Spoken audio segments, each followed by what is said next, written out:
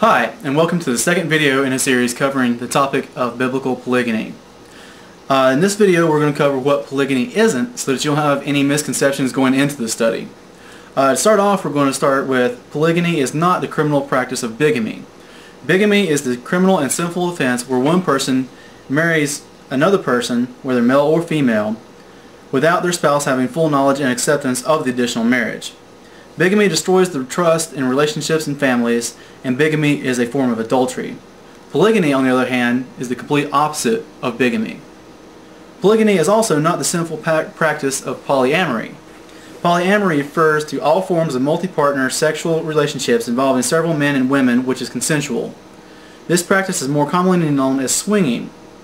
This type of sexual activity involves sexual relations with both married and unmarried couples and is clearly sinful as defined by biblical scripture.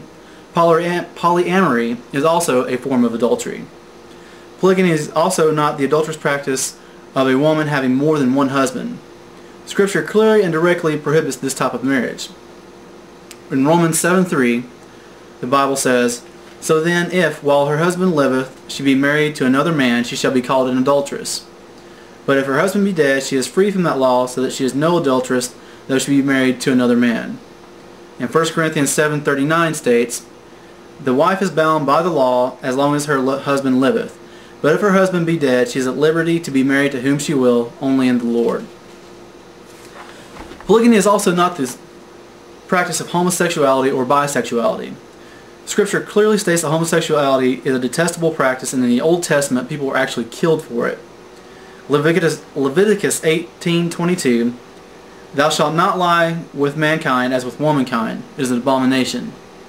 Leviticus 20:13, "If a man also lie with mankind as he lie with a woman, both of them have committed an abomination, they shall surely be put to death. Their blood shall be upon them." Even New Testament scripture describes how homosexuality is not the way that things should be naturally done. Romans 1:26-27, "For this cause God gave them up into vile affections. For even their women did change the natural use into that which is against nature. And likewise also the men, leaving the natural use of the woman, burned in their lust one toward another. Men with men, working that which is unseemly, and receiving in themselves that recompense of their error which is meet." Homosexuality is in no way in line with biblical scripture, and therefore has no place in any kind of biblical marriage, whether it be monogamy or polygyny. Polygyny is also not about the marrying of those that are underage.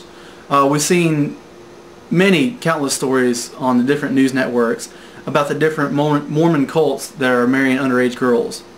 This is definitely not biblical practice or the way it should be done. There's a certain age limit where people are mature enough to be in a marriage, and we have defined that as being 18. Now, if they have parental consent, they can be married younger than that, but only their parents will know if they are ready for marriage younger than 18. So again, just to restate, biblical polygyny is not about underage marriage. Polygyny is also not just a Mormon or Islamic practice. This is something really new to most people.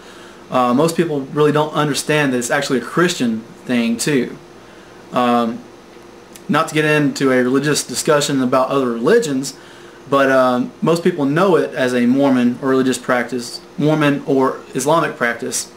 But what you need to realize, and hopefully what you will realize through this study, is that polygyny is also a Christian practice and an acceptable form of marriage according to the Bible and God's Word. And finally, polygyny is not the practice of marrying more than one woman for personal wants. As with all things in life, it is best that we follow our Heavenly Father's will. Polygyny is no exception. Taking wives for personal desires, or just because someone says you should, is not the way to approach polygyny. You must seek out and follow God's will. When Jesus taught us how to pray, He made it clear that we should pray for God's will. Matthew 6:10 states, "Thy kingdom come, Thy will be done, in earth as it is in heaven." If Jesus was here to do God's will, then shouldn't we be also? If you desire more than one woman, or someone tells you that you should have more than one woman, then fast and pray on it and seek God's will over it. He will give you the answer. 1 John 5:14-15. And this is the confidence that we have in him, that if we ask anything according to his will, he heareth us. And if we know that he heareth us, whatsoever we ask, we know that we have the petitions that we desired of him.